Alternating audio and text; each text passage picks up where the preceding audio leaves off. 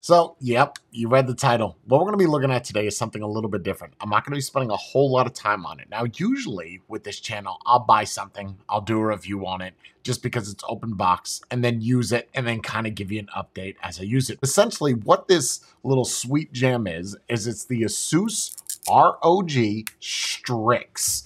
And all it does is allows you to take an old NVMe in multiple sizes. You could do 2280, 2260, 2242, and 2230.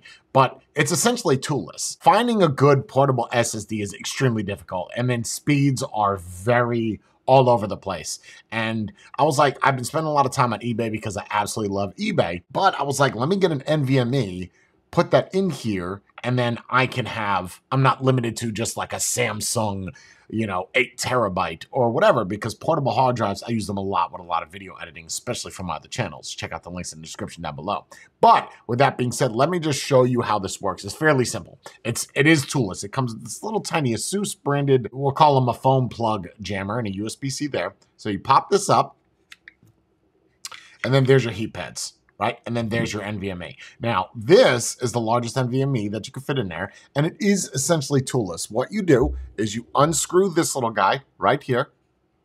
Okay, and as you unscrew that, that accesses the NVMe. I mean, there's not really a whole lot to explain with this, but I'll just show you just for whatever reasons. And I found this NVMe. This is the 8 terabyte WD Black. It's usually the most affordable one, but it came with a casing, and I ripped the whole casing apart, used the heat gun on the bottom to remove the thermal pads, so this way I had access to it, because you cannot put something that has a heatsink in this to actually work. It just won't close. I mean, you could leave it open, but I was like, okay, that's great. And what you do is you just kind of push that in like that, really simple.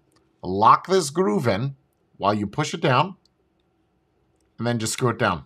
It's quite literal. You don't even need a screwdriver. Even though there is a flathead groove, no screwdriver needed. I'm going to show you how fast these speeds are because they're absolutely phenomenal. So there's your thermal pads on the actual device. I got some breadcrumbs or chicken nuggets on there. QR codes, and then you have these hooks. Put in that right side, and you slide it down.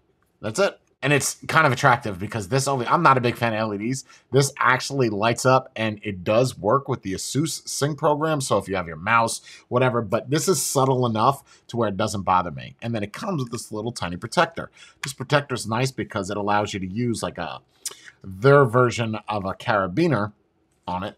This guy, a little difficult to get through. Just kind of force through it. And then you can attach it to a backpack, fanny pack, whatever, rucksack, belt loop, and then you have 8 terabytes on the fly. That if they ever make a 16 terabyte, I don't know if the firmware on here can support that. The largest I could find is an 8 terabyte, but the good thing is because I got this WD Black on the cheap, oh my God, I think I paid $215 for it. 8 terabytes. You could always change that. So let me just show you some of the speeds. I had reformatted this. There is some stuff on the drive, but let's give it a whirl and see the speeds we get. It's important to also note that when you do test the speed of this, or you want the optimal speed, to use the provided USB-C cable. I feel like I'm an advertisement, but I promise that this is accurate. So we will test it with a 3 gigabit file.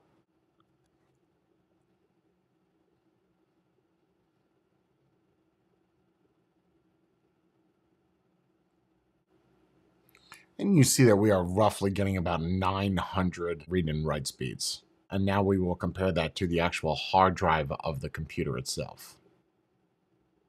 Okay. Now you'll see looking at my Amazon that there are a lot of recommendations for NVMe just because I wanted an enclosure because I got a great deal on one. So I said, go with something name brand. It was either go with Ugreen or ASUS. And ASUS, yeah, it's a lot of money, but you get what you pay for. The full transfer speed at 10 gigabits per second is going to be limited to the NVMe that's in there. The speed of the port, you might be throttled at the port of your computer or your Mac. I'm getting about 900 megs per second. So, and I think that the actual Black is rated for much higher than that. So you can see here that the LED lighting is very subtle, it's sexy, and I've tested a lot of different NVMe enclosures, whether it was a micro or even other SSDs, HDDs, portable jams, and I can tell you that by far this is the most expensive one and the most versatile, meaning that, when I'm saying the most expensive, that it's going to be limited to how much storage you actually buy, whether it's a 4 or 2 or 1. Obviously, that's going to be on the cheaper side, but it allows me to configure that for a larger drive or a different drive if it does break versus having to buy a whole nother enclosure. So it's just a really nice thing, and I would 100% recommend it. There'll be a link in the description down below to pick this up.